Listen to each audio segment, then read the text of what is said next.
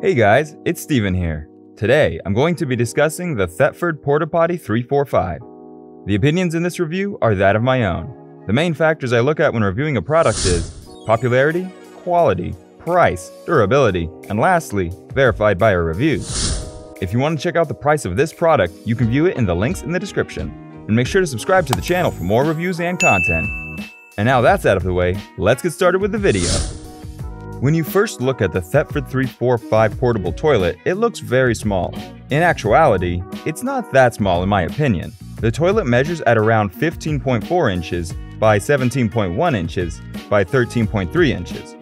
If you open the lid of this toilet, you'll see a toilet seat that is narrow in the front and wide in the back. The toilet measures at 10 inches wide in the front and 13 inches wide in the back. You will also notice the bowl is quite deep. On the front left bottom of the toilet is the indicator light for the waste tank.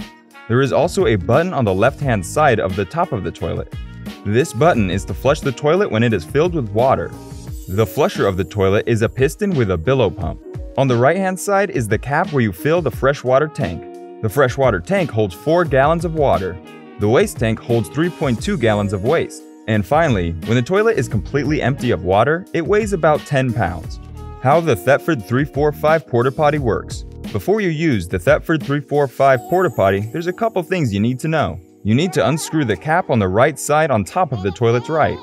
This is located behind the toilet seat. Once this is done, you need to fill the tank with clean water. Once that's done, it's time to replace the cap. After you finish using the toilet, push the button on the left-hand side located on the top. You're going to have to press it several times to add water to the bowl. There is a large gray handle at the bottom front of the toilet. Pull the handle out to allow water to flow through into the waste tank. Once this is finished, pull the handle back in. Repeat the process each time you use the portable toilet until it's time to empty the waste tank. Once you complete the steps mentioned, you'll be familiar on how to use this portable toilet. On the left of the waste tank is a spout that you need to turn away from the waste tank. Turn the waste tank so that the spout is pointing down at the waste receptacle. Hold down the button at the back when emptying the tank. Once the tank is emptied, add some clean water into the waste tank through the spout. Close the spout and swish the water around and then empty the waste tank again. Repeat this process until the water comes out of the waste tank clear. If you're looking for cleaning chemicals to use, Thetford has a couple of options to look at. The chemicals they offer are for both the waste and the freshwater tank. You can use other competitors' cleaning products as well for this process. Thetford 345 reviews. The reviews for the Thetford Porta Potti 345 portable toilet are extremely good. The vast majority of users feel that the toilet meets their needs. Several users have had the older versions of this model for many years and later replacing them with the newer version. Pros: good sized waste storage tank, easy to clean, deep bowl, well built, doesn't take up a lot of space, don't have to empty the waste every day, no waste bags to have to buy. Cons: some of these toilets leak, sits very low to the ground, 4 inches lower than your home toilet, can be messy to dump. People with knee joint problems may find this toilet sits too low to be comfortable or useful. Additional tips: instead of purchasing expensive chemicals for the waste tank, try baking soda. Some people find the smell of the chemicals very unpleasant. Baking soda can help eliminate odors without chemical smell. Also, keep a gallon of water next to the porta potty to rinse the bowl of the toilet, since the flusher only fills the pipe where the waste goes. Also, rinse out the bowl after you open the handle to the waste tank.